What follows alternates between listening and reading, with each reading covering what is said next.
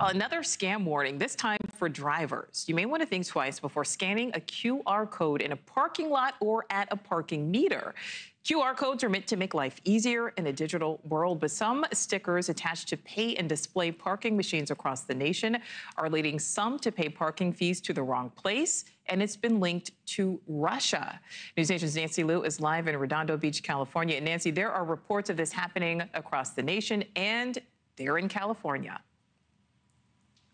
That's right, Nichole, and something the Better Business Bureau has sounded multiple warnings about, but new scams keep popping up to trick new victims. Here in Redondo Beach, fake QR code stickers have been removed from about 150 parking meters. The legitimate stickers have a small QR code leading to a vendor called Park Mobile. Another option for drivers is payment through an app. But just a few weeks ago, more than 100 meters also had a large QR code sticker below, and scanning that led to a fake website. Instead of pay by phone, it was poi by phone, and victims who entered their credit card and financial information, they got scammed. Another criminal scheme here in Southern California, fake parking tickets. Police in Alhambra recently warned about fake citations with a QR code. That also led to a scam website. Examples of the city's real citations do not have a QR code.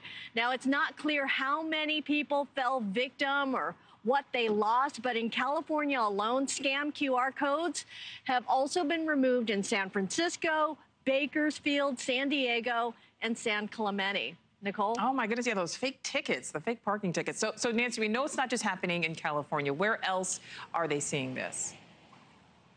Well, we know that other cities where scam QR codes have surfaced include Nashville and Akron, Ohio.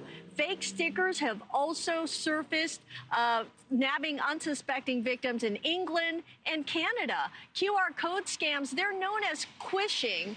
That's QR code phishing, and it's popping up more because criminals know it works, and according to law enforcement, there are links to Russia. In Sunrise, Florida, police just released this video to warn drivers to think twice about scanning QR codes or downloading apps that may look suspicious. And best course, Nichole, don't scan a QR code unless you know it's legitimate. Absolutely. Nichole? All right, Nancy Liu, thank you.